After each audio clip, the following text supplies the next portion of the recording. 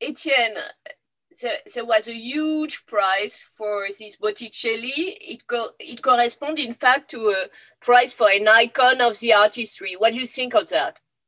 Well, I think first it's a very good news for the market of all masters because we are in the reach of great pictures by Roscoe or by Picasso. But talking about an iconic picture, I'm not really sure. Botticelli was not really well known or famous, let's say, for his portraits. He's much more known for his grand composition like the Spring. So, but he is a legend. Botticelli is a legend, and there's not much works on the market in the market now. Yes, it's true.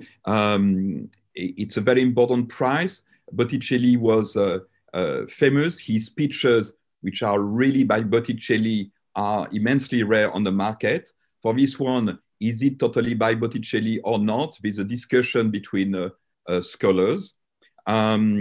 But so often we can see pictures on the market as Botticelli and Studio or Studio of Botticelli, which for all of them reach important prices. It makes, I mean, it showed that the artist was very, very important and still very important.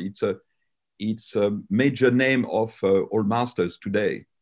And you have seen it in real, I mean, because you have seen it at the National Gallery of Washington, right? Yes, I saw it different times at the National Gallery, which is a museum I like very much, and where I sold several pictures to them. I saw it. The picture is in good condition. It's very intriguing to see this little rondel by a Sienese artist. It's something I've never seen. It makes the picture very interesting, but who knows exactly what it is? There's very little answers. What's strange is the fact that there's no provenance, no old provenance. And if the picture was famous during his time or even several decades later, we would know about it. What is interesting is to see that the picture just reappeared during the 19th century, not before. It looks like, in fact, this painting really suits more the spirit of the contemporary or modern collectors than the old master amateur. Yes, it's true.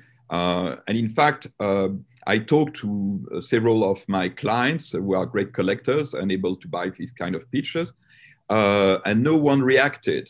So I assume the buyer might be somebody more linked with contemporary art rather than old masters. Merci beaucoup.